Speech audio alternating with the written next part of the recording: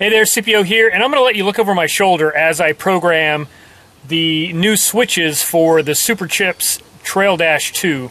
I just installed an air compressor and 2 air lockers, so I've got 3 switches that I'm going to use. One is the air compressor master switch that just charges the system, and then a front locker and a rear locker. So I decided to use the Superchips TD2 as the switch panel for the lockers. Number one, it's something that's not easily accessed accidentally, and the only time I'm really using lockers is when I'm out off-roading, in which case the TD2 is a part of that environment. So anyway, let me catch you up to where we're at, all the wiring I did. And I can't really show you, but basically the TD2 comes with some adapters for switches. But let me show you that. Just know it's all hooked up and plugged. What I'm going to do now is start the vehicle after you take a look at the wiring, and then we'll program these switches. I'll show you how that works. All right, I got my wiring all done. I haven't tidied it up yet, but I got it figured out, which was the hard part. So the way I'm going to power the lockers and the air compressor in general is through my Superchips TD2 using these EAS, these accessory switches. So this is really interesting how this works, but this goes through the firewall to the Superchips, and then out of here I can control 2 switches per module, and you can stack 3 modules to have 6 switches total. I've got 4 switches total, although I'm only using 3. Now, I'm not using the factory wiring harness from ARB. I'm just using this part that connects to the essential stuff, the essential one that goes to the battery, but the other one is a big rat's nest that is for the switches. So I'm not using that one at all. That one would have plugged into here.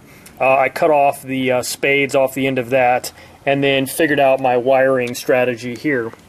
So I did leave it a little bit the same of how they intended, which is you have to turn on the main isolator switch in order to activate the 2 locker switches. So I left that the same, even though I don't know if I really need to do that.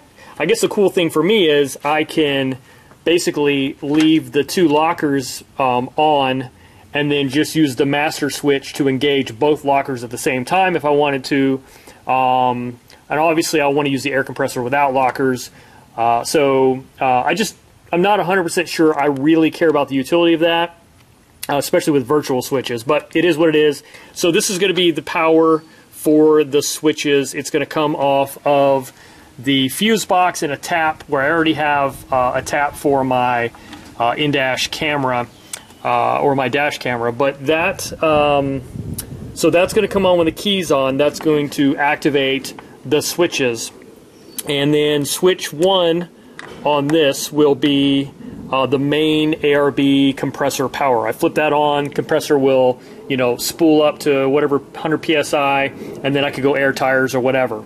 Switch 1 and 2 on this are the actual lockers. So the switch 1 feeds into switch 2 as the inbound power, and then the 2 outbounds on this one are locker 1 and locker 2.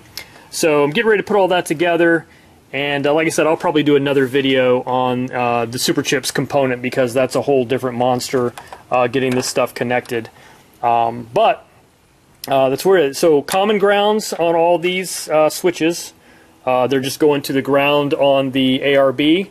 The red is being fed by turning on switch 2 or switch 1 on this first block. So the output of that powers the red and also acts as an input red to the 2 other switches. And then yellow and let's see here, switch 1, my green, which feeds switch 1 on ARB, which is yellow. And then switch 2 here is blue. These are labeled, but they're kind of upside down. So switch 2 is the blue one on this. That's going to feed the green ARB circuit, which is locker number 2. Then I've got to hook up my solenoids and get my pressure switch in here, and then I'm good to go. So I'm going to start tidying up the wiring. Now that I've explained it to you, I'm going to tape it up and make it tidy. And then hopefully this thing will be going soon. I got to, like I said, install the solenoids still. I didn't want to do that right away because those need air lines, and I haven't run air lines yet. So once I get all the wiring figured out, then I'll run the air lines next. All right, hopefully you can see that okay. In order to turn on the TD2, we have to turn on the vehicle, and then I will turn off the Jeep, but then leave it in the on position for the programming, so we don't have the vehicle running the entire time.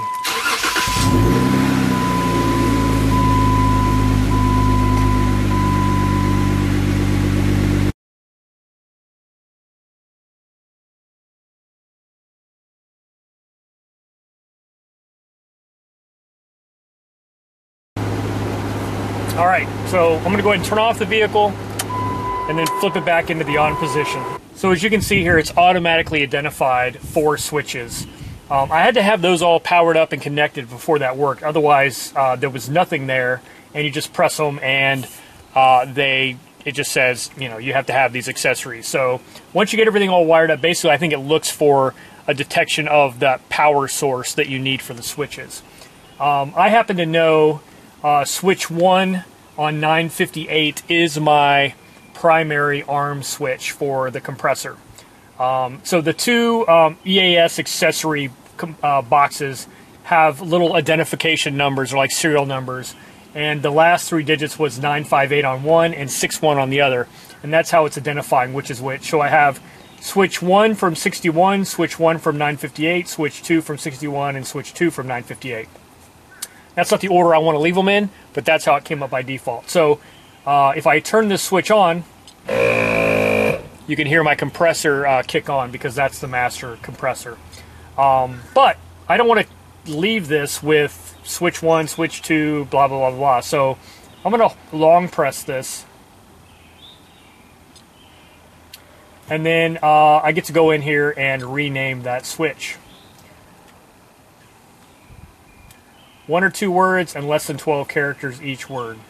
So what I can do here is I'm going to go A, I, R. I just want to see what that looks like. I just called it air.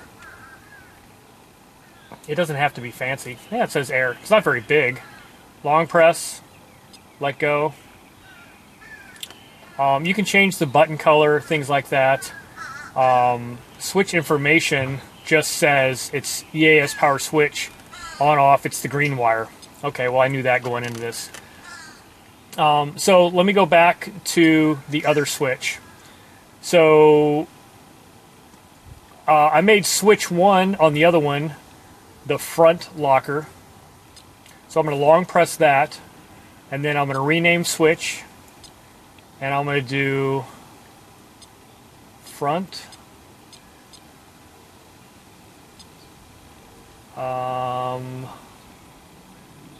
space, CK. Oops, it helps if I can type OCKER. See what that looks like. Exit menu.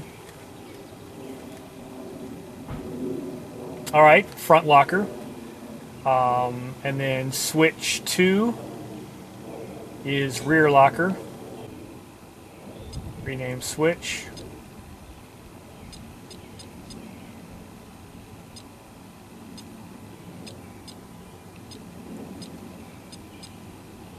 Done. Exit menu. All right, front locker, rear locker, air. Now I don't like air because it seems kind of light. Oops. There we go. Rename switch. Let's do master.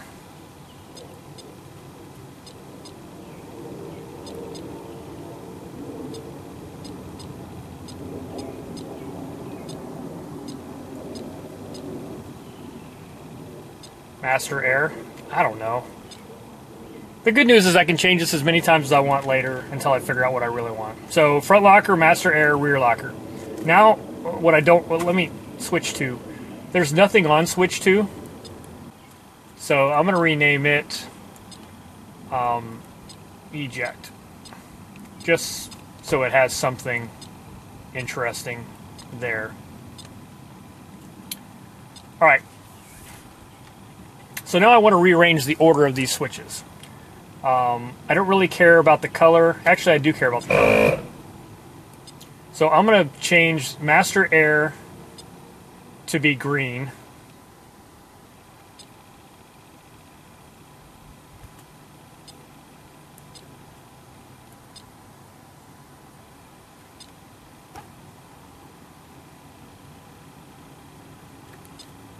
Yeah, I like that better. And then with the lockers being reds.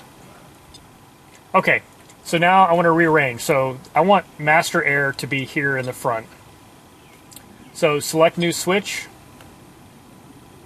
EAS switch 1, 958 is the green one.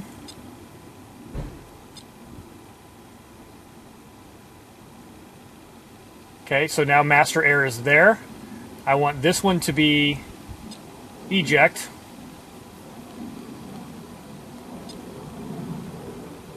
Oh, I can deactivate that. What does that look like? Oh, nice. I'm just going to leave it deactivated, I guess. Yeah, okay. Not that it matters, but... Alright, and then I want this one to be front locker. And that is switch 1 on 61.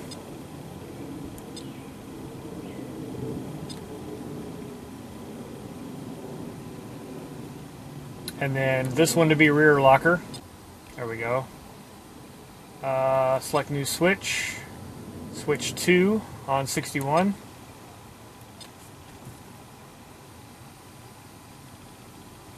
Alright, there we go. Master air, front locker, rear locker.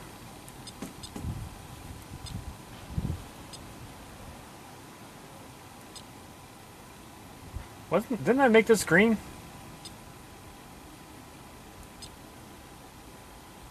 I could have swore I made that green.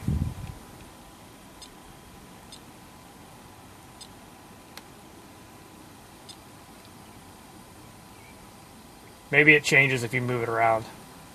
Alright, master air. Yeah, there we go. Alright, master air.